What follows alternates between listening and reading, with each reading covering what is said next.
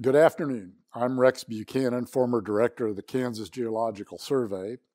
Today is December 28th, 2023. We're here today to interview John O. Farmer III for the Kansas Oral History Project. Our videographer is Michael Quaid. We thank Mr. Farmer for hosting this interview in his company's boardroom in Russell, Kansas. John is the chairman of the oil and gas production company named after his father, John O. Farmer, Incorporated. He's a 1963 graduate of the Missouri School of Mines, where he earned a bachelor's degree in Petroleum Engineering. In 1995, John was awarded a professional degree in Petroleum and Geological Engineering by the University of Missouri, Rolla. John's work as an engineer began 2 years of active duty with the Army Corps of Engineers in Germany after graduating from college. Once back in the U.S., he went to work for Shell Oil Company, where he held several positions. John left Shell in 1969 and joined his father's oil and gas production company, John O. Farmer Incorporated in Russell. He served as president of the company from 1989 until 2015, when his son became president. John was president of the Kansas Independent Oil and Gas Association in 1998-99. This interview is part of the Kansas Oral History Project's series examining the development of public policy at the nexus of energy and the environment during the late 20th and early 21st centuries. In these interviews, we explore these policies through the eyes of experts, executives, administrators, legislators, environmentalists, and others. The Kansas Oral History Project is a nonprofit corporation created to collect and preserve oral histories of Kansans who were involved in shaping and implementing public policy. Recordings and transcripts of these oral history interviews are accessible online at ksoralhistory.org and through the Kansas Historical Society and the State Library of Kansas. Kansas Oral History Project is supported by donations from generous individuals and grants from Evergy and ITC Great Plains.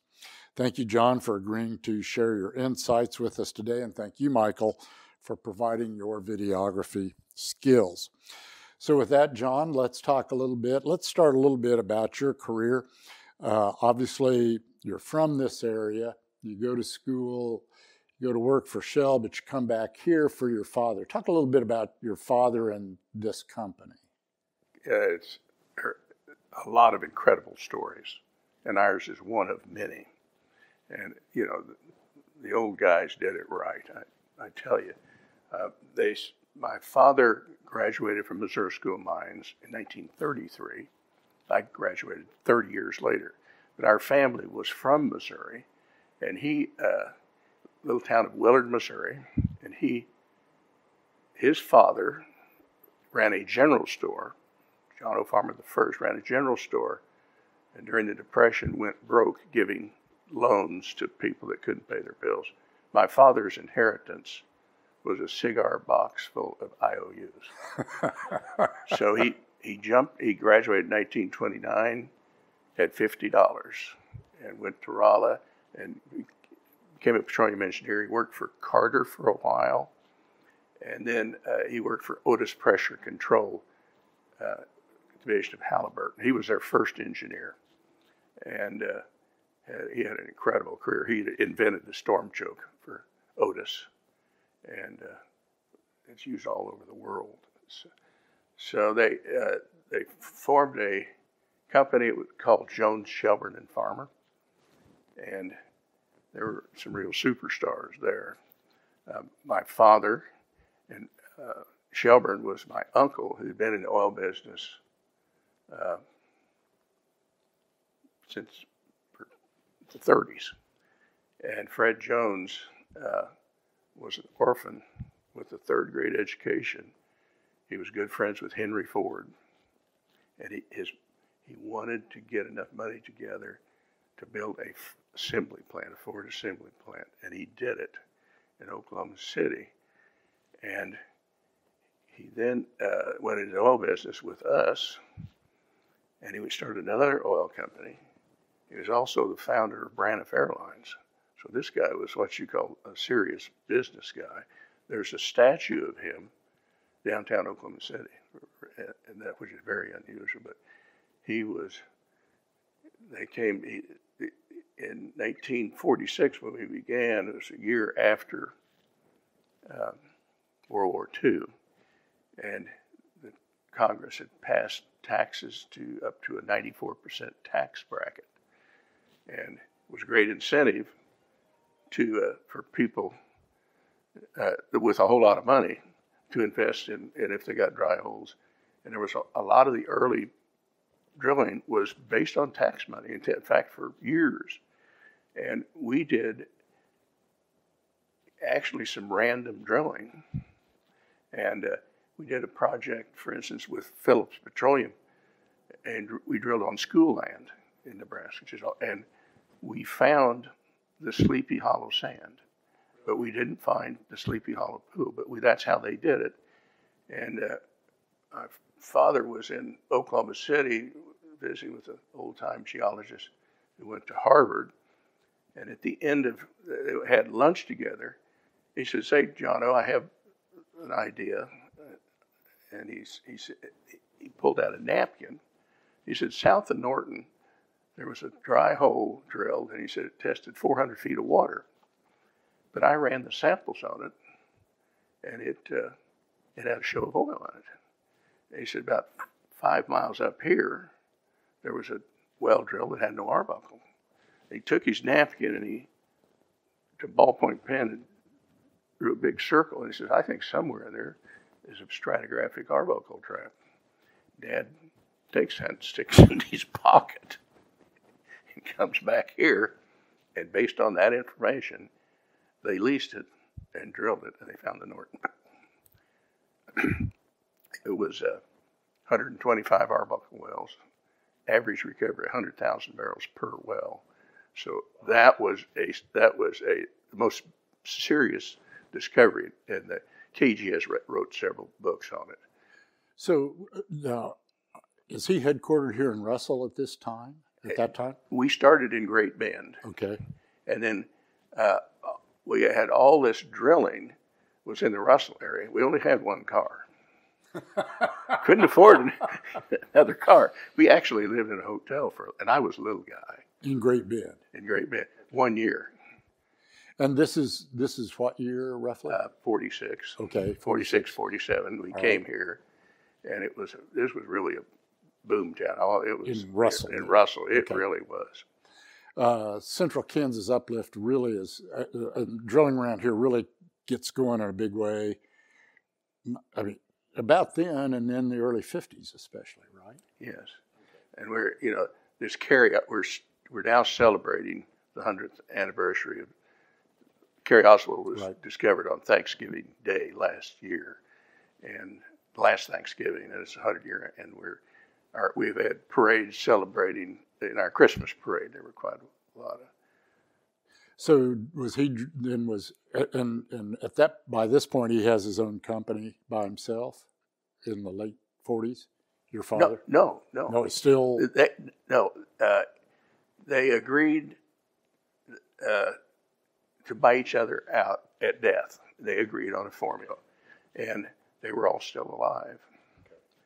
But and so then he starts to do. Does he do then, in addition to the stuff, say in Norton, right around here, or how does everywhere? Everywhere. Yeah. And it was. I'm amazed at the amount of oil those guys found. It was just. They had a nose for it. Well, they're also starting to use some of the newer techniques to go out using seismic and stuff like that to start to look in ways in. We actually started a seismic company in the 50s, and single point seismic. We owned truck. We bought truck. We put together trucks and everything, and did that for a while, and then we gave the seismic stuff to Missouri School of Mines. And you have memories of that as a kid? Yes. Did you go out in the field with your dad and that kind of thing? I can remember spending Christmas Day in a doghouse with my Christmas. I mean, it was the real deal. Uh-huh. And busy, had these phones at home. You can imagine it operating 3 or 4 rigs. How busy he was. So I got a good whiff of it. When I look at maps of this area, the number of holes around here is just incredible. And I think I've read this is one of the most densely drilled geologic provinces anywhere. I mean, that must have been quite a time. Yeah, these wells were drilled with cable tools. Right. And it would take about a month to drill a cable tool well. Then they finally got to rotaries, and you could drill it in about a week. But for instance, this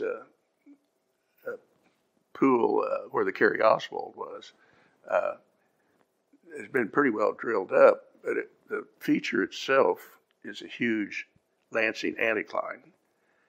And about 10 years ago, we went on the north side of it, and we went off the anticline to see if we could find Arbuckle or Simpson sand.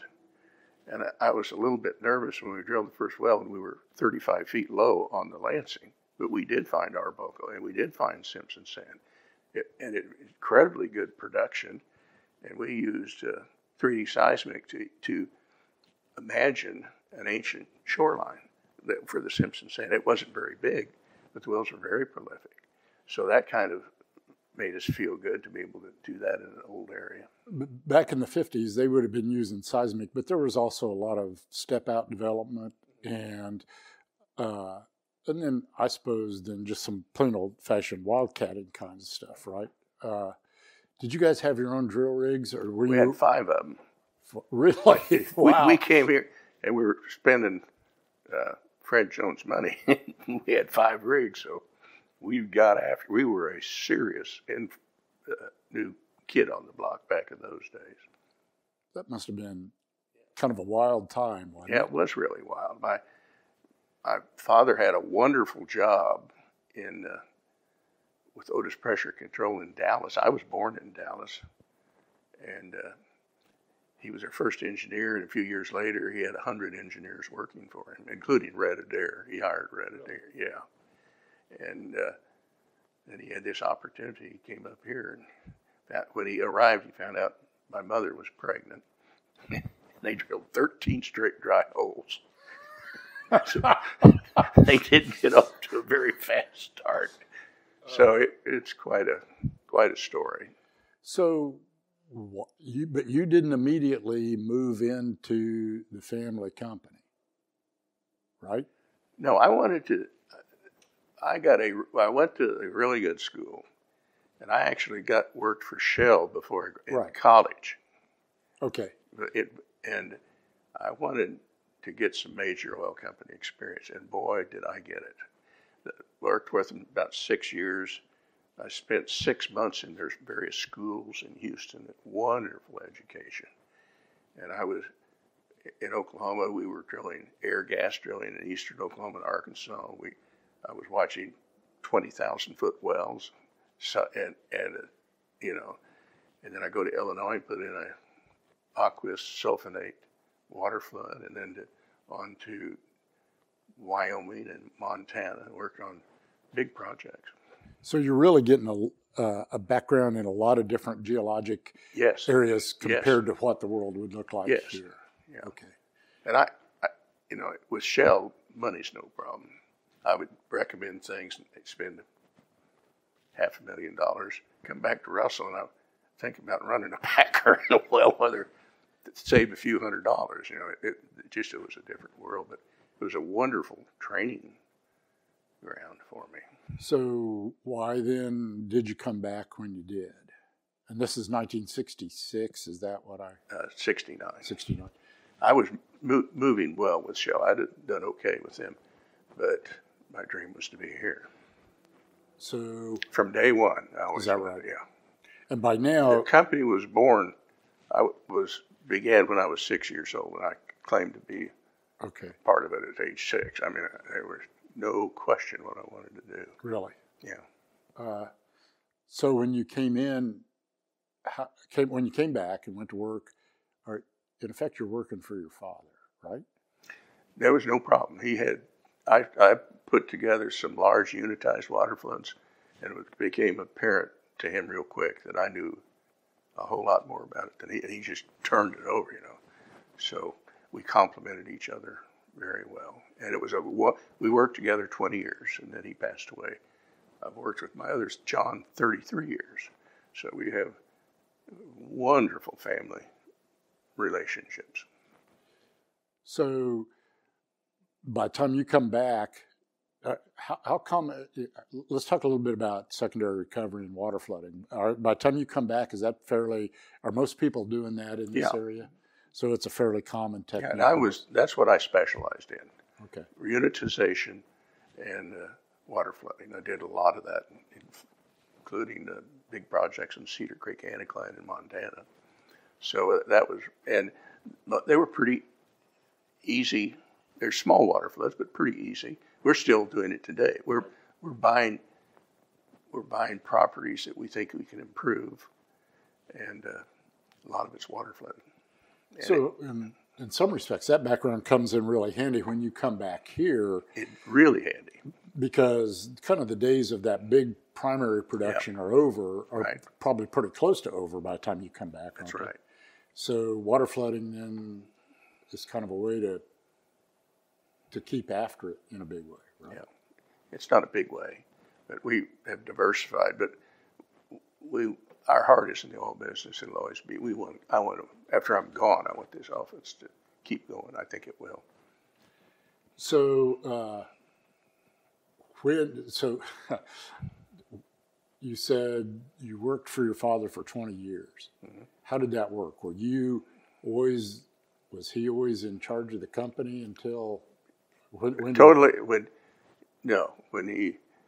he would go south for a long vacation, I just run the company. We had total confidence in each other, and there was no second guessing. I had the same relationship with my son. So when you begin to do that, in addition to the water flooding kinds of projects, anything else that we did? Directions you moved? Did a lot of property purchases. I was pretty good at that. We're still pretty good at it, where we can buy. We bought drilling oil. It was a pretty good size cut, and we stayed right with it and improved it. They got a fair price. We got a fair price. It's paid out, and we're doing some water flooding and drilling on it. So that's just right down our alley. What we don't want to do is what Warren Buffett calls cigarette butt investing. Where you pick up the portion of the cigarette, take a couple puffs, and it's over with. We want properties with a life to them. So you've seen a ton of changes in the industry over this time. You've also seen a bunch of these boom-bust cycles. Yeah. I mean, I'd have to sit here and think a little bit about how many you've been through, but you've been through some pretty severe ones. Are you buying those other companies on the downside of some of those cycles, or is it just we try to do the best we can to manage the risk and be aware of where the prices are.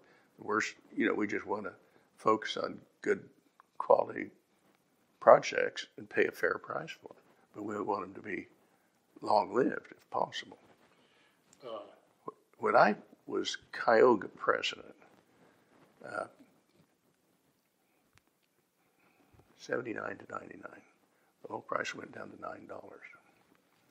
And here I'd been here for 30 years, and everything we had was not worth anything.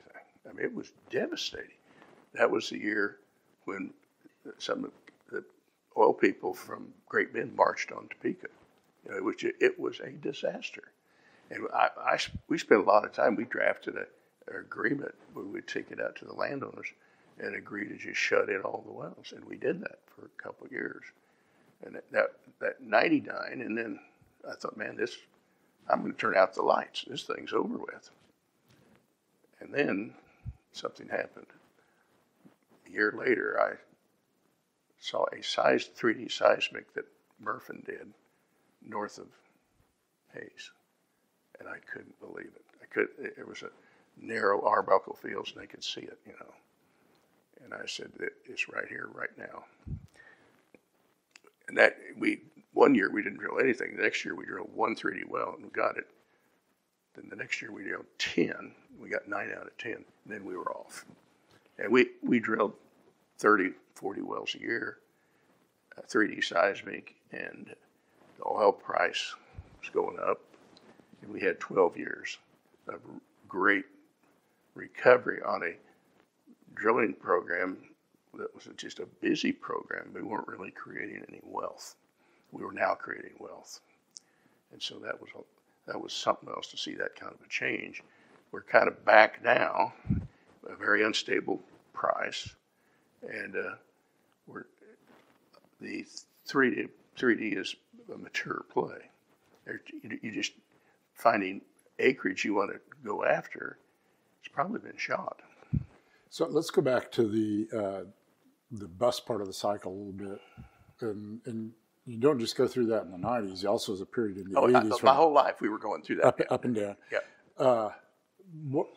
It has not just an effect on you as an operator, but you drive through all these little towns, and they used to have service companies. Yeah. And through those busts in the 80s and 90s, they go away. Yeah. We made a huge decision in 1990 to diversify. And we started out in the stock market because the stock market moved in opposite directions of the oil price over a long period. And we did that. And we thought we could use the same technique we used to buy oil property to buy stocks or to buy other companies. And we did that. And we've done really well with that. One of the things and I remember in that period that you're talking about in the 90s when prices got down to $9 a barrel, I remember talking with a friend of mine, and the consensus was oil will never go below $20 a barrel ever again because there's sort of this sense of peak oil and there's shortages and prices. Peak oil was a shell, shell guy that did it. Yeah. Prices can never go low again, and then they turn around and they did. Yeah, I know. I'm sure you did. We rode that for a long time. We did that, but fortunately, we were a mature enough company. We didn't do anything really stupid, and we could afford to do that. That boom and bust cycle, and we'll back up again here in a second. But one thing, then it really manifested itself in, let's call it 2009, 2010, when people go crazy down in Oklahoma and it comes up in Mississippi and play comes. Mm-hmm. Did that affect you very much this far north in that process? No, we had no production in that area, but I will tell you, when I was with Shell, they were drilling near the town of Hennessy in northern Oklahoma, and I was watching a well there, and you could drill almost anywhere in that area, and you would have huge gas well, 50 million, and it would last about a year, and then it would turn to oil. And we were coring that Mississippi at a 45-degree angle, and I was out on this well catching those cores and describing them and carrying them back into core lab. And Shell determined that there was not enough matrix porosity to hold any reserves, and that was a long time ago when we did that. So I got my eyes open then, and on I went down there and looked at the play, but I just didn't. I was worried about it, and I really thought all the money that those majors spent on that, and Shell was, if they'd had some old-time Kansas geologists describing the Mississippi, they may not have done that. I watched that thing really close, and a lot of people did. It looked to me like it quickly went from something that made some sense to something that didn't make any sense. But there were a lot of bad decisions that got made in that process. Yeah. And Shell made a bad decision. They, among other people. Yeah. And it drove up leasing prices in places. Oh, for 200, our leases went from $10 an acre to 200, and it really slowed things. What it did is slowed everything down. There was no significant. So we missed it.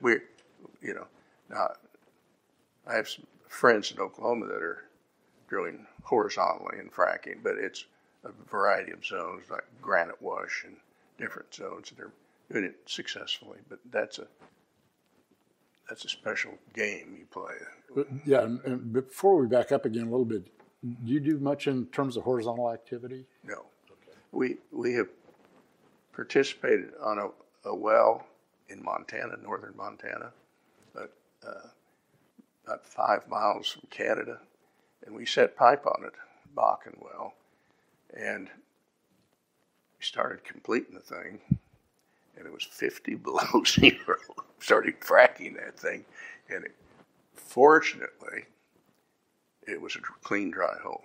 It would have been a nightmare to have a marginal well. You want a clean, dry, but we were trying to manufacture oil, and I just determined that's not a place. We're not a big enough company to do that, and I'd rather be diversified than okay. that.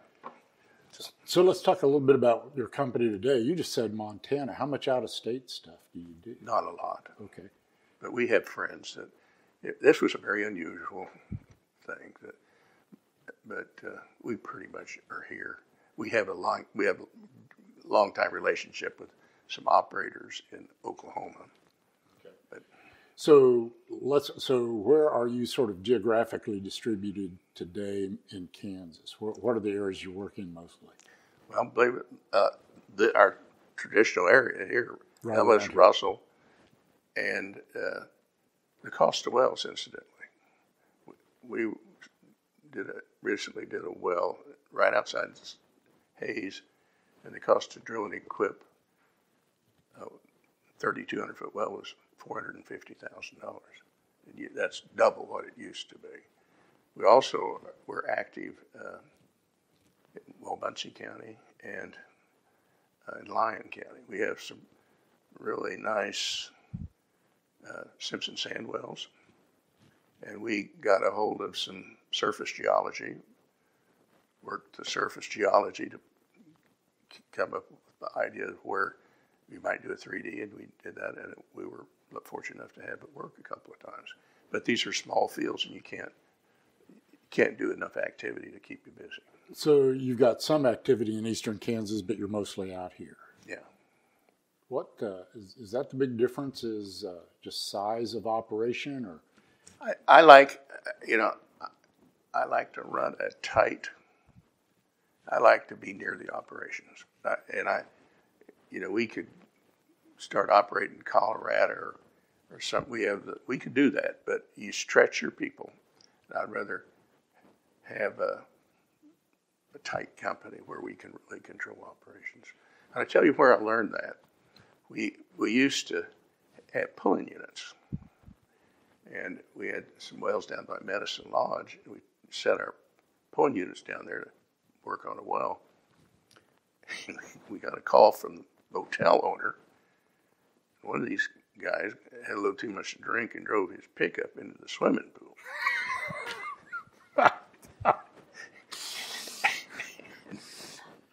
We decided we didn't want to get involved in that anymore, so we ended.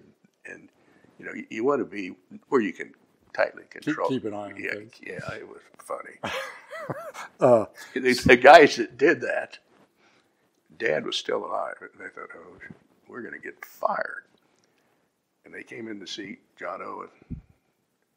He said, "Boys, let's don't do that again." Exactly. That was it. So,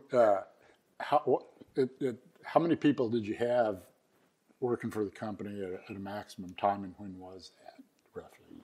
Oh, golly. We have mostly contract. So most of the people are contract. We have, maybe 25 people full-time, okay.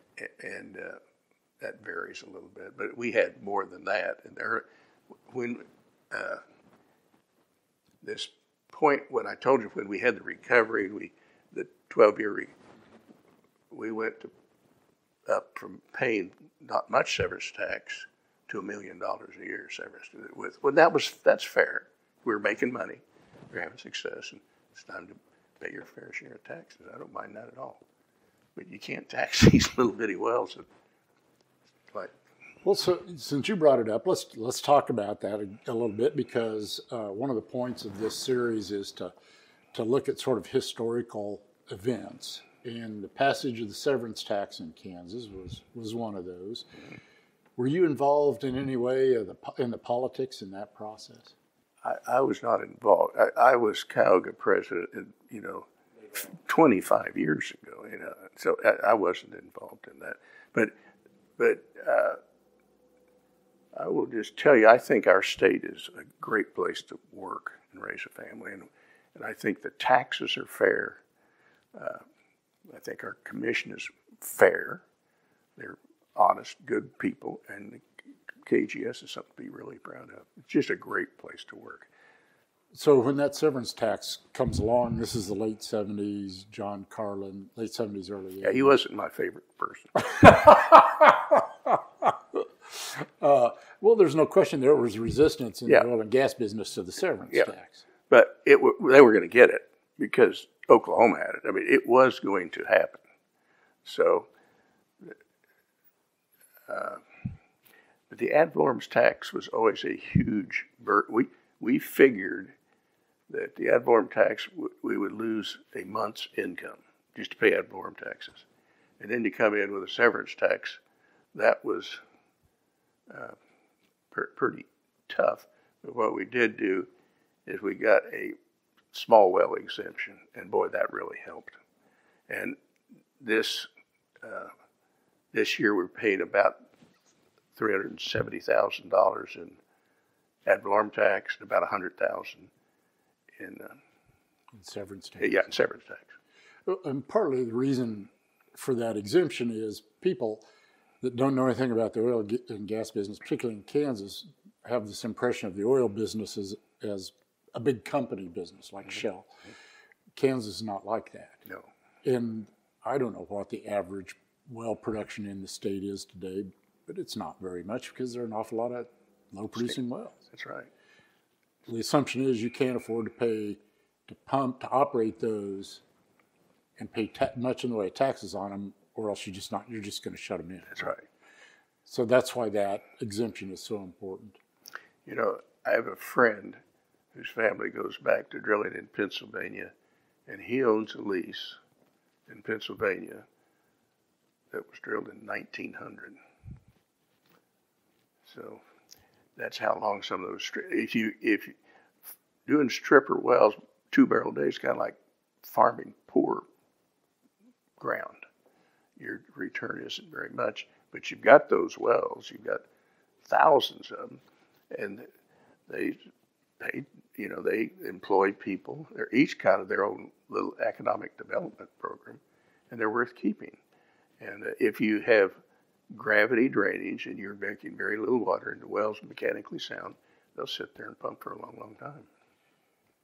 And conversely, if you shut those in because you can't afford to keep pumping them, the odds are pretty high you're never going to go back in there again. Yeah. So that's why those price fluctuations are killers. Are such a big deal. Yeah. Okay. So that's kind of the big political fight, that severance tax fight in the late 70s, early 80s, kind of the big thing. Any other those kinds of policy issues? You said something about when there was $9 a barrel, people were marching on Topeka. What were they expecting? I was Cuyahoga president. Okay. And I found out, and I thought, oh my God, what do I do? Those guys aren't responsible for what's happened. Sure. And I didn't go. And I got myself in a little hot water with some of my friends because I wasn't there. But I didn't know. But they did the right thing. They were just totally frustrated. They would lose everything. And people listened, And that's a nice thing about Kansas. We're kind of in this together, and you're all one of us. So were they asking for tax relief? What were they asking for in that period? They didn't. There were several different bills for tax relief, and the thing we did get through is some tax relief on the ad valorem tax that was significant. That helped us through a really difficult time, and it was needed because we had now 2 taxes, and it was significant, and we're operating pretty well with that. So one of the themes of these conversations that we've had with people is about decision making on the state level, but also decision making on the federal level. Which is more challenging? Which has a bigger impact on you, federal decisions or state decisions? Federal. No Why so? We just assume they don't know our business. And I hate to say that. I don't want to criticize it, but that's, right off the bat. If we deal with you, you're a Kansan, you're one of us, and they aren't. And, we So how does that express itself on the federal level? Tax policy, environmental regulation, how? That's most important, do you think? Some of the program, the one we fear right now is a tax on gas, on methane. These little bitty wells they're just dead. There is hardly any gas, and there are a few of the better wells that have gas that need to be captured. But I hope we don't plug a bunch of these little bitty wells that there's not enough gas to matter. And we'll just see how that goes. And the wildlife thing, we think some of that is related to drought, So I'm kind of out of that. I've been out of that for a while. But in a lot of respects, it's more environmental regulation than, say, taxation kinds of regulation. Yeah. Okay. We just hope, these are very fragile wells, and we don't want to make them uneconomic by doing something that's really kind of ridiculous. And a lot of that federally is driven through EPA, right, which expresses itself in Kansas somewhat through Kansas Department of Health and Environment, right, somewhat through KCC. But in effect, what you feel like is it's easier for you to talk to folks on that state level than it is. Well, there's no question about it. For the national. They understand our problems, and most of them are geologists or have some background in what they're doing, and that's a big plus. Well, so what are the biggest environmental challenges to working in this part of the world where you've been most active, do you think? Unplugged wells. Okay. And I've got, right now, and it's needed. When you want to put in a water flood and you want to select an injection well, they look at the plugged wells around it, and if those wells have to be properly plugged. Now that's a good decision. That protects the environment. But from our standpoint, it will eliminate some water floods. If we go in a heavily drilled area and we have to replug a bunch of wells, we're not going to do it. We just will not do the project. Because it's expensive out here. It's very expensive, and it makes it not feasible. And for the most part, these are wells that in effect are your responsibility. They're not orphan wells sitting out there with a landowner that you don't know who it is. That's what I mean. I mean, they're wells you would have to pay to plug yourself. Yeah. The state's not going to pay to plug. No, I don't think so. No. Okay. We got stuck with plugging a well that kind of hurt my feelings, but we did it. But if you want to buy a Shields lease out here, and we know it, you can water flood some Lansing zone. Before we try to buy that lease, we're going to look at all the plugged wells and see if we're creating a problem. So because... And it needs to happen. They're doing the right thing. Right, yeah. I think everybody would agree on that. Yeah. And it is nice to see a big influx of federal money to go chase those orphan wells. Yeah. But because a lot of the activity really gets underway out here in the 1920s, there are probably a lot of wells that there's not a lot of good records for, right? Yeah. In the situation. And so you have to worry about those in addition to the ones that you do. Yeah, that's right. About. Some of them are not properly plugged. Right. In the old cable tube wells, an outfit out of, I think, Denver tried to put together a CO2 project south of town. I don't know if you knew of that. Right. And they couldn't unitize it. So all these little bitty pumper type company, they couldn't put it together. Then they started working on these wells, and they were a nightmare. mechanically, So that it just, we did another project. Murphy did a project, and in Lansing, I think, C-Zone, and they had a pilot injection well and had all these wells surrounding it, and they got a response about a mile away on somebody else's. So that's. Well, one of the issues that we dealt with in terms of improperly plugged wells out here is then dissolution of the salt and subsidence that gets associated with it. Have you ever had to deal with any of that kind of thing with properties you've worked on? No, but there was many years ago, you could actually get a permit to let saltwater set in an open pit. Yes. And it was legal. I mean, and the farmer thought we had ruined his water, and I thought, oh, brother. And they went out and did a bunch of core drilling, and we didn't have to restore it, but I was really worried. And we didn't do anything illegal. Right. Yeah. Down where I grew up, we called them evaporation pits. Right. You'd pump salt water into it, and everybody said it evaporated. Yeah. Sometimes it did, and sometimes it didn't. Yeah.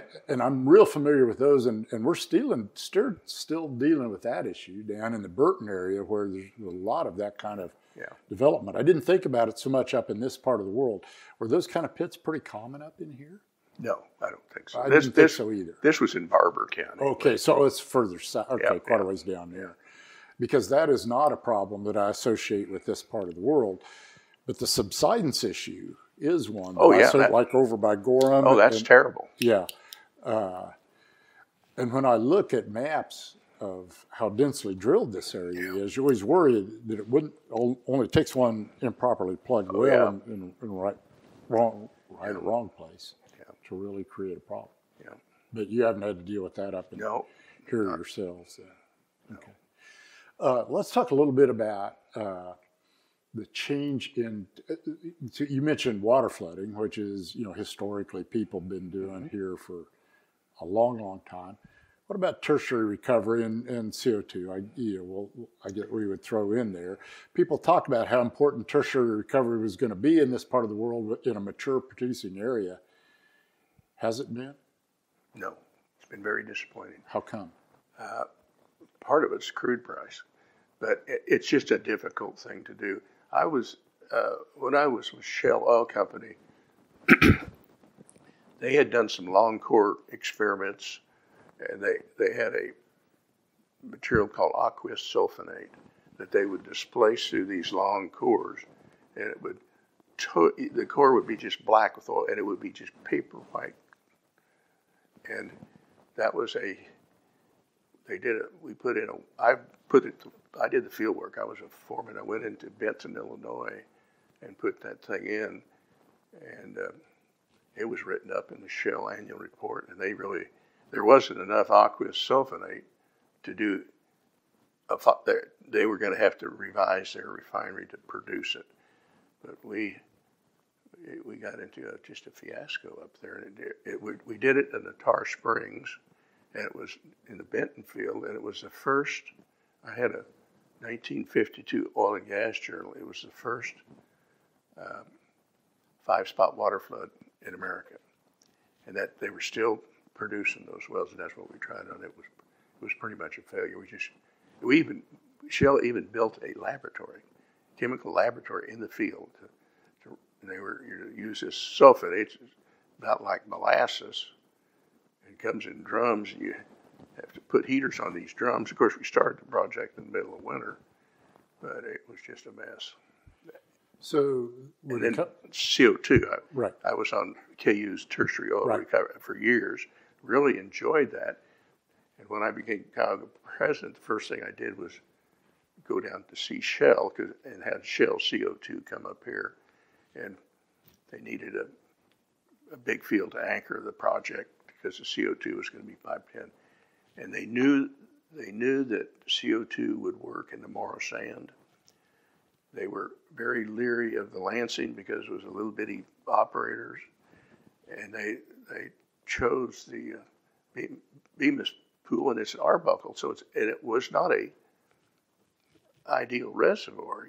They'd had experience with that in Texas on big water floods by major oil companies, and it worked.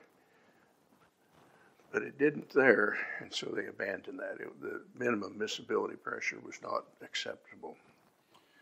It feels a little bit like some of those tertiary projects like CO2 are always just kind of around the corner. Yeah. But the corner never seems to appear. I've been doing that, chasing that for 50 years. So, and I really enjoyed being on the Tertiary Oil Recovery Project. The state funded it, and that was some chemical engineers in KU. I really enjoyed that. They were doing a lot of interesting stuff. Oh, yeah. But bringing it to the field is another thing. In order to really apply that in a big way in Kansas, which looks, as a mature area, Kansas looked like it'd be the place you could do it, you'd have to have really high oil prices, and you'd have to have them for a long time. That's right. Now, they did do a lot of work with polymers. Right. And they did some good with polymers. But never got to the point where it was just production line kind of stuff, because it was never economic, right? Yeah, that's right. What, this is going to be kind of a funny question to you. You may need a second or two to think about it, but you just said something about 50 years. So what's the biggest change you've seen in this business in that 50 years? Probably the people. Really? My son asked me, he said, "Dad, you really trust people?" I said, "Yeah, that's my generation." He said, "Mine does not trust people like you do." When I came back here, my father said, "Son, we ran this oil patch on handshake and a bottle of whiskey. You're going to run it on a jet airplane, a computer, and my son's probably going to run it on a cell phone." So it's just the close personal relationships. I mean, we really had them, and it just cared about people a lot. Totally trusted people. So some of that change is technological. Okay, Yeah. We talked a little bit about 3D seismic and all those the kind of technological changes and ability to monitor stuff. You just don't need as many people as you used to. Right. Yeah. Are you also saying something about the quality of people? Or it must be harder to hire people out here. There are fewer people around. Yeah. Is that some of what's going on? Well, I don't know. We were just fortunate to have dear partners, and I mean, our business model is to know every kid they've got, know what they're doing, and just totally trust them. And that's just the way we've always done business. That's the way we pick employees like that. And the employees, we want them to create some wealth and own part of it. And if you give them that chance, they'll do it. But in terms of the kinds of work that folks have to do in terms of drilling and service companies, that's not always a lot of fun. No. And finding people that are willing to do that is probably even more difficult today than it would have been 50 years ago. Yeah. What is the answer to that? Or I don't know. I'm just worried about our country. Division, and I just hate that. Let's go from looking backwards a little bit to looking forward. Now, I know this is an oral history interview, but you've seen a lot of change. Where do you think things are headed? If we come back here 20 or 30 years from now, I have the same kind of conversation. How do you think things look much different in terms of the oil and gas business in this part of the world, do you think? It'll be just slower and smaller. And, this is a great place to live in rural Kansas. And we're going to have to figure out how you make a living out here. And it can't be just agriculture and oil. Right. Are there still going to be exploration and production opportunities? Yeah, some, but it'll be small. It'll be smaller, I think. And I hate that. I have a grandson that wants to come back into this business, and I'm worried about his future, in the oil business. Right. Now, we can find something else to do, but we're going to have to be creative. So I'm reading a book right now. It's called The Deal Maker in Chief.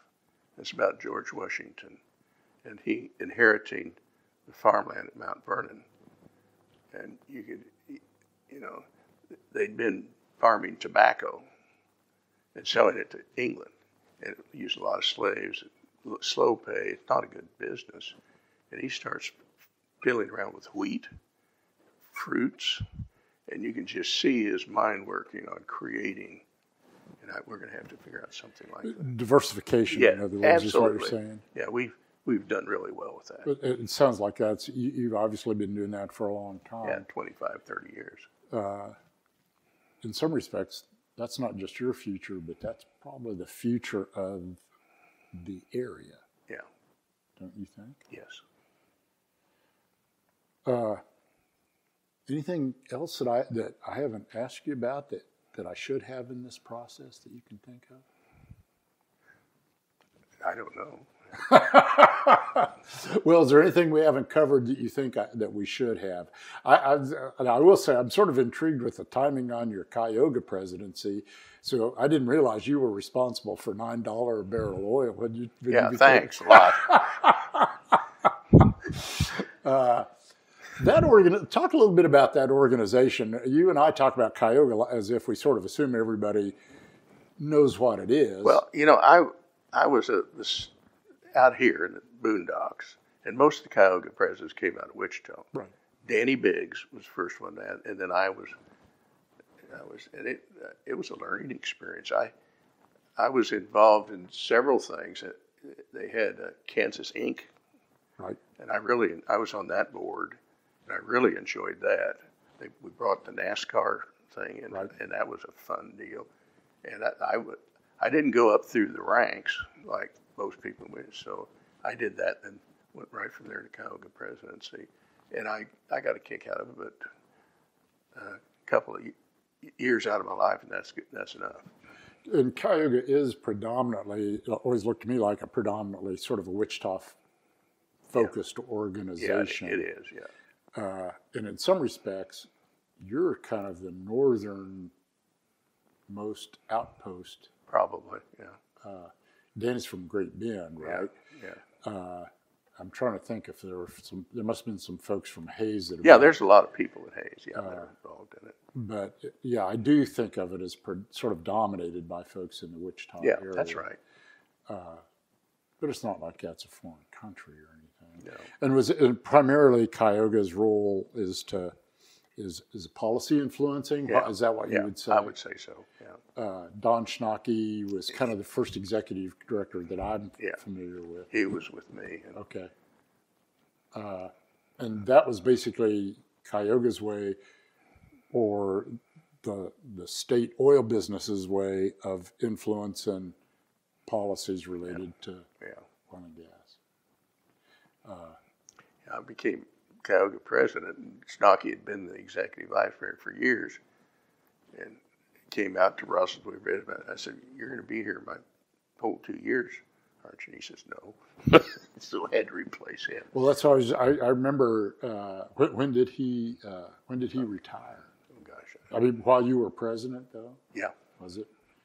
And did you hire Ed Cross then? So no. Was there somebody in between? Yep. Mm-hmm. Bob Crable? Yep. That's right. I forgot about that. And I liked him. He's from Pretty Prairie. Yes. That's right. A good guy. He was a good Cuyahoga. That's right. I forgot he did that, not for a huge amount of time. Yeah. In between those folks. Yeah. And he had some environmental background. He was also involved with KCC. Yeah. So, and real quickly, as we finish up, in terms of the KCC, the primary person you've always dealt with, and by you I mean oil and gas folks, is Director of Division of Conservation Division down in Wichita. Mm-hmm. And Ryan Hoffman is there now. Prior to that was Doug Lewis. Mm-hmm. Trying to remember who did that job. So is that your primary interaction with the state has been through the KCC Conservation Director? Yeah, and they're very reasonable to work with. They're kind of they have kind of a Kansas approach to solving problems. Yeah, friendly. Okay. Firm but friendly if something needs to be done, it better be done right. But if you're honest and you will be treated fairly. And they have a regional office in Hayes. Yeah. And that's who you dealt with probably on a day-to-day basis when well plugging. Case Morris is over there. Okay. He has a geology degree, and he's a good guy. Okay. So anything else that we should talk about, do you think? You made, I was kind of concerned about this, but you've made it kind of fun. You were concerned about it? I didn't know what we were talking about. Well, I appreciate the conversation because you've got a lot of different perspective over a long period of time, and you're a well-respected voice in the industry. Thank you. So it's good. I appreciate you taking the time to talk to us today because it's good to have that perspective. Thank you for doing this. All right. Okay.